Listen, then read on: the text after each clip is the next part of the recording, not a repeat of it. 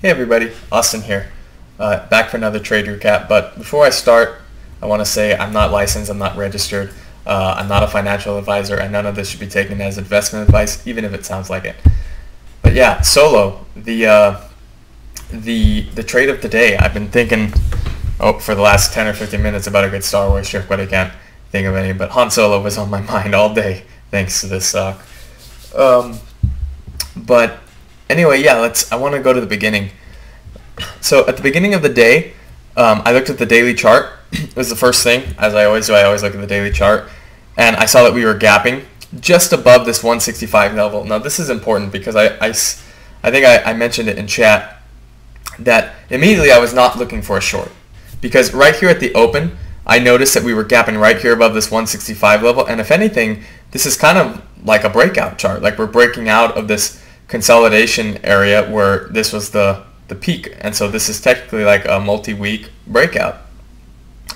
And it wasn't even on my short radar because we're opening here at 170s, and in my mind there's support at 165. So like if I wanted to short it, I would be shorting like a breakdown of 165, and then where am I going to go? Like the next support here is 150. I didn't see a lot of meat here to the move.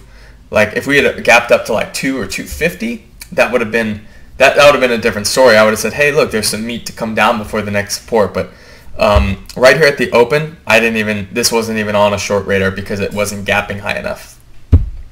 But anyway, but then we got this perk here. And it kind of got interesting. The volume wasn't super spectacular off of the open.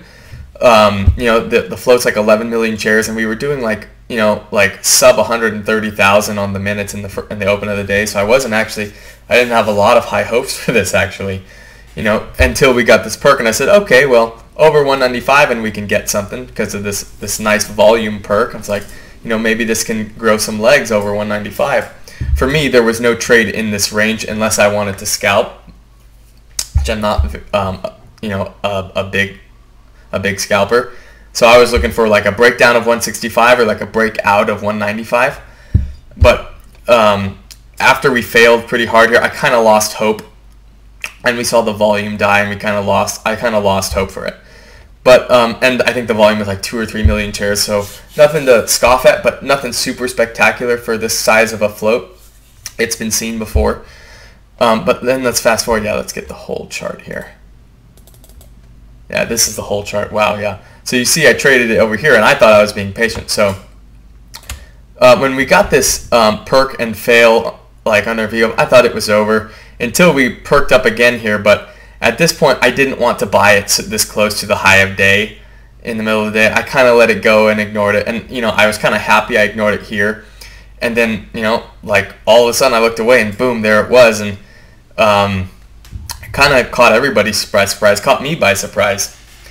But this is definitely where I was interested in it now. Because now at this point, the volume was really good. It's proving that it's showing signs of life, that it doesn't want to break down. And let's go over the components, like my favorite Power 3 components. I look at float, volume, and news. The float, and I mentioned all of this earlier, the float was 11 million, still low. I like under 10, so it was just on the brink of my not perfect, not A setup category. The volume wasn't really good until about this squeeze here for me, like under 100,000. It really wasn't that high, so it didn't catch my radar. But the news was good, and I did mention that. Like the news was good. It was a hypey news, and the news was like I looked it up on Yahoo Finance. The news was right here. This is recently, but this explains it the same. They had their webinar today to go over their answer to Tesla. It was this. They essentially have a car that's a Tesla substitute for like $15,000, and Tesla being a big hot a hot name right now. It's a low float that can compete with Tesla is a really big idea. It's a very hype idea, and my rule of thumb is if this is a news that can be that I can hear about the second day, and especially on the second day by a non-trader friend. Someone comes up to me and says, "Hey, have you heard of that company that can, that's doing what Tesla's doing, and they're a small baby company?" Like, that's something that people can get excited about. That's hypey. It's got that hype factor aspect to the news. So that did check out, even if the float was a little higher than I wanted and the volume was a little under than I wanted. So for me, I rated this a B setup, and this decided to prove me wrong. Hindsight is 2020, but this kind of checks out for a power 3. Just a little high on the float and a little low on the volume until here, when the volume relative to the float got really good. When over here, I think we had traded at least its float. We rotated the float, and over here we were just nuts. But my first trade on this was actually to attempt a short. I haven't done a short trade in, gosh, it has to be like 3 or 4 months, but I attempted a short around 3 because this is where I saw some heavy selling on the daily, and it was starting to get like that 2 p.m.-ish area, and I was like, if it's gonna fade, it might fade from right here, and so I wanted to give it a shot. I started throwing some orders out here. I canceled it right away. I was like, okay, if this is gonna break 3, I don't want it. Stuffed 3, and I said, you know what? Let me put those back on. And then we got like, I felt like 290. Let me zoom in here. I felt like 290. 290 was the level that was keeping this above 3. So the second we broke down 290, I put on some more shares, and then I got a piece taken off here, and I could tell right here is where I got kind of nervous, because it seemed like we were fighting every inch on the way down. Like, I had an order right here at like 272, and I didn't get filled, so I moved it up to 273. I didn't get filled here, and I was getting a little bit nervous that like it was just gonna pop back, and I finally did. I think this is a third of my position here. I filled a third of it, and we perked back up to 290, the level that I felt was important. And I let it go, and when it looked like we were going to fail again, we failed. I put some more on. It tanked. My order again was 263. I had like a 263 order and 266 held or something like that. Like, I can tell like every cover was getting fought for. Like, I couldn't even make, gosh, 20, 25 cents on that. Like, so, and I was trying to be conservative, so I'm like, if the conservative shorts aren't getting anything, man, I wonder the aggressive shorts that like are maybe still short from the 40s that like are just covering on every dip have to be feeling. So the second we got a reclaim, I covered, and I covered partially because 290 was my stop after this ad, but also because this is becoming a long setup, and I mentioned that like this is becoming a long setup that I kind of like. The immediate, this is again like on all my long videos, this was the breakdown, the 273 area, like from the big crack. We broke that level, and then we immediately reclaimed. This is a fake breakdown right here. So, just like OCX, and this was it reminded me a lot about OCX. Let me go back to OCX on the day so I can kind of show what I'm talking about here on the big day of OCX. Yeah, here it is. It really reminded me, it was so strikingly resemblance of that comeback where OCX, it tanked so hard, right, like broke down that level, tanked, and immediately reclaimed.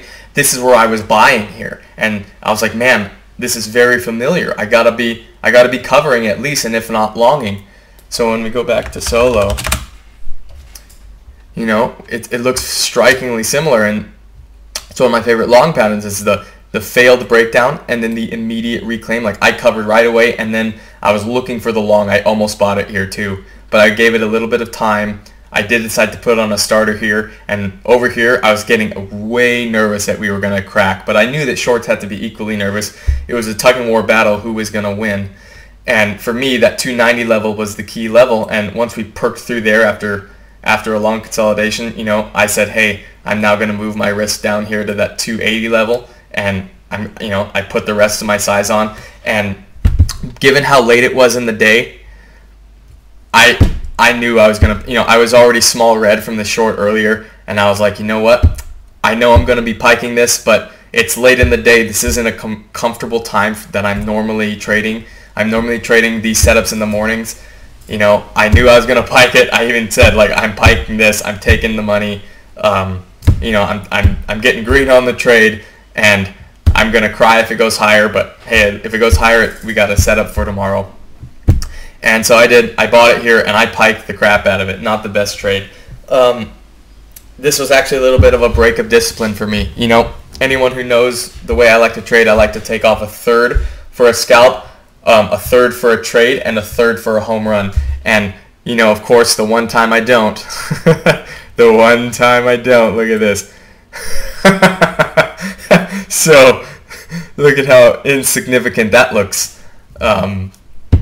So, wow. It's just amazing. But anyway, yeah, so like you know, like a third would have been where I took it off. I should have taken off a third where I did. You know, my trade probably would have been here in the 40s or in the high 30s. That would have been the trade part of my thing. And I don't know how long I probably would have sold the rest at 4. Or, you know, if I was really patient, maybe I could have waited for a lower low to get out. That's another strategy. Wait for a lower low or wait for a big stuff or some kind of short, you know, kind of signal to get out. But, you know, I highly doubt I would have stayed for that. But, you know, this is a good example of, you know, how hype factor and volume relative to the float can really just push a stock forward. And you know, if I hadn't had just effed around with the short here, you know, I might have been in a clear mind, but I was red on the day. It's not the best, you know, decision making to trade the P&L, and that's kind of what I did. Is, you know, I was red on the day, and I just, you know, like, it was a kind of an annoying short because I couldn't get my fills, like, and then it ripped back. I'm like, you know what am I doing short? It's looking like a long, and then I had the thought that, like, oh man, I'm gonna lose long, I'm gonna lose short, and then like like at this point I was so close to losing long, like I was gonna lose short and lose long. I had that, just so much emotions going through, and I was ready to be done, and, you know, I let an emotion make the decision, and, you know, I paid the price. Look at this. Look at this. This is all money. This is all money. Like, I doubt it would have been through 4, but I would have made it a lot more than 310. So I'm actually a little disappointed in myself in this trade. I'm really proud of my patience for the short. You know, like, I didn't get caught in this. I didn't get caught in that. You know, I did attempt it where it kind of did, like, start to work. You know, a little bit rusty, but, you know, I felt kind of good about this. You know, I thought I had it, and then when I went red on it, and then, like, I thought I was going to lose long, I let emotions get in the way, and I piked a great trade. You know, end of story. Not the best, but at least I'm hoping you guys can kind of see, like, a familiar pattern to the stocks that I like. Again, like, if this had just been like maybe 7 million shares float and it was a little bit higher volume at the start of the day, more activity, I probably would have labeled it an A setup. But for me, it was a B setup, and it did decide to prove me wrong. It said, hey, no, Tesla's way too important. Tesla is way too important to be a B setup. But you can see a familiar pattern with, like, you had MRIN, big company is Google. You had NBEV, the big company related was Coke, and Solo, the big company related is Tesla. This is becoming a very, very prominent type of news that likes to create squeezers. And, you know, they're not all going to be big company news. Some of the hype factor news that I like is, like, achieved profitability, or, you know, a huge contract, or, you know, like, elimination of debt. You know, stuff that's truly something that can truly get exciting. But my rule of thumb is normally is this a news that I can potentially hear the next day? And this is definitely a news that I can hear the next day. A $15,000 substitute to Tesla is really hype news, and I wish I would have put a little bit more stock in it. But you know, that's all I can. That's all I can think of right now. If you guys have any other questions, or if any of you guys nailed it, like, you know, congrats on you. Like, if you guys shorted it, I hope maybe there was a warning sign that, like, that maybe I showcased here. This idea of where's the meat, like, where's the meat? You know, like, before, when I used to short in my first year, you get in trouble with this, and this was one of the first things that I learned to avoid was, don't short if there's no meat. Where's how's it worth it? Where's the target? And I couldn't justify a target above 150, or like, you know, best case scenario goes back to 140 over here. You know, that's 30 cents. Like that, you know, you can make that every day. This wasn't for me a golden short opportunity. It was more of a long opportunity. I wish I would have valued it higher. Anyway, so I ended up small green on it after being small red. So, you know, a win, but feels like a loss. But that's trading. Anyway, any questions you guys have, or you guys want to go over your trades on it, you know, feel free to DM me. Aloha.